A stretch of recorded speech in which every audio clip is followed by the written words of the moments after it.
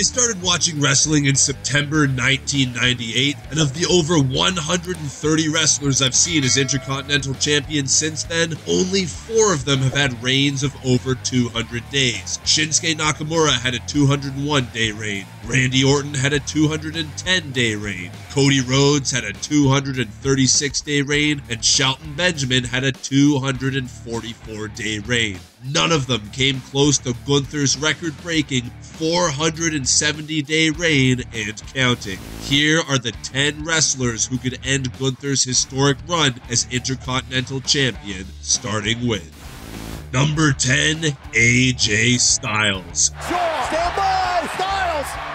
Phenomenal form! Make no mistake, AJ Styles should always be competing for the world title of whichever show he finds himself on. That said, the Phenomenal One has needed a big moment to remind everyone why we used to beg the wrestling gods for him to show up on WWE TV. The match itself would be insane and likely would have a badass feud to go with it. They should almost just do this as a mini feud like Chad Gable had with Gunther, just so we could see the match. What is he doing?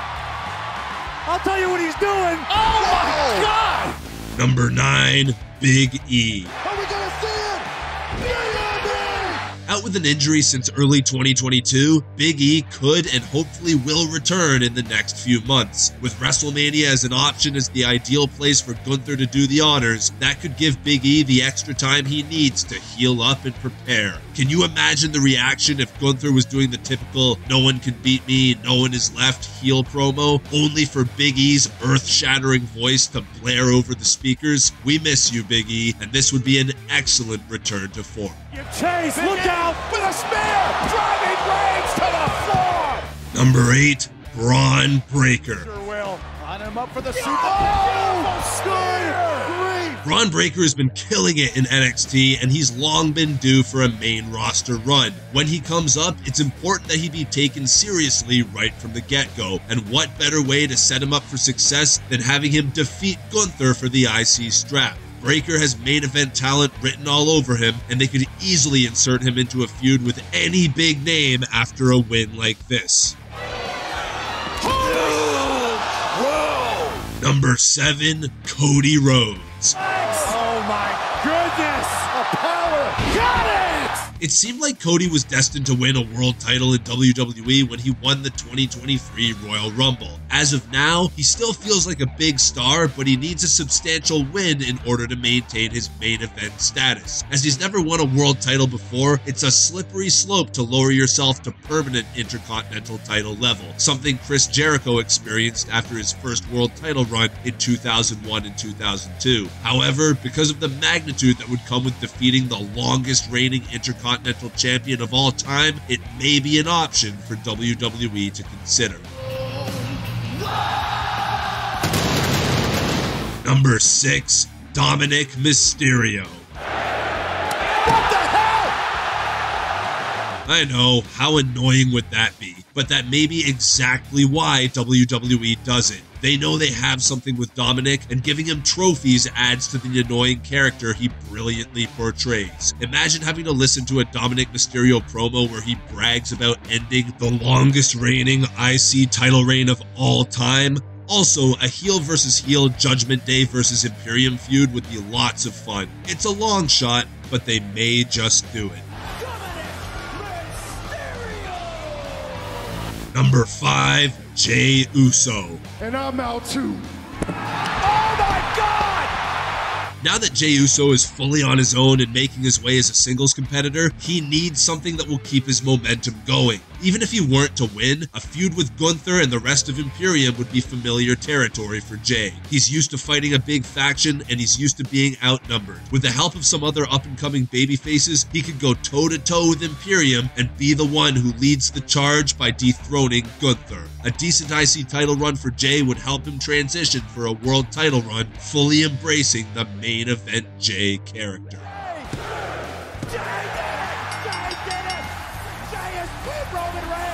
Number 4, Logan Paul. That was just, oh my goodness! Oh! I know, even more annoying than Dominic Mysterio winning. But Logan Paul can't just have big matches and big moments. He needs to win something substantial. As IC champ, he could bring the belt everywhere that he goes, promoting WWE on various podcasts and other ventures by nature of being a current champion for the brand. The match itself would be awesome, and Logan could do most of his heel work recorded from wherever he is. As long as he shows up for some amazing title defenses at the premium live events, this wouldn't be such a bad title run, right?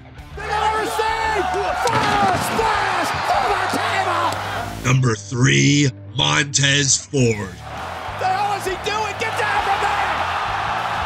Anytime Montez Ford is given an opportunity to shine, he knocks it out of the park. We really saw his potential at the 2023 Elimination Chamber, where he was the highlight and really stood out as the most athletic and charismatic competitor in the match. Even though he's just formed a solid team with partner Angelo Dawkins and Bobby Lashley, the time will always be right to pull the trigger on Ford's singles push. Plus, Lashley's group versus Imperium would be an awesome feud in trios tag, but if we could somehow turn it into Montez Ford versus Gunther for the Intercontinental title, we'd have some great TV to look forward to. Everything's bigger in Texas, all including the air! Number 2, Randy Orton. Randy Orton has been gone from WWE with an extensive back injury for so long, it's hard to tell when we'll next see the legend killer turned legend. When he comes back, he'll need a monumental feud that will either be with an established main eventer or with an unstoppable, undefeated force with a title to steal. As Gunther cuts a promo in the ring, Randy could come from the crowd, hit an RKO out of nowhere, and make his return in the most impactful way possible. Randy doesn't need mid-card titles, but similar to his US title run in 2018, he could elevate the title and keep the momentum going for the next champion. Or an extraordinary at this, oh my gosh! Number 1, Solo Sikoa. Samoan Spike!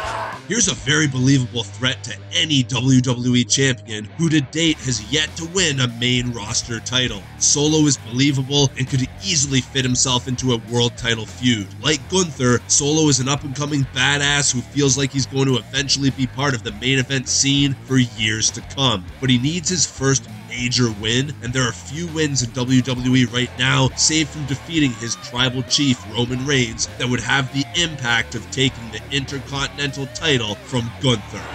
And now a Uranagi by Solo clamps. That concludes our list of bonus Brock Lesnar. And there comes Cody, but just oh god! This one is very unlikely to happen, but I wanted to include it anyway. If Gunther was in the ring cutting a promo about how no one could beat him, and then Brock Lesnar came out, I think we'd all lose our collective minds. This has been a match and feud that fans have been clamoring for, especially after their brief interaction in the 2023 Royal Rumble. The thing is, if there was ever someone that doesn't need a mid-card title, it's Brock Lesnar. Hell, they didn't even bother having him win it off Rob Van Dam in 2002, instead shooting him straight to the undisputed title. But a Brock win would give us fans the Gunther match, have Gunther lose to a very credible competitor and keep his momentum going, as well as giving us an intriguing storyline with an aging Brock defending the IC title. Imagine if they could convince him, or pay him, to show up on Raw every week and squash would-be challengers for the title. I think that would be a lot of fun.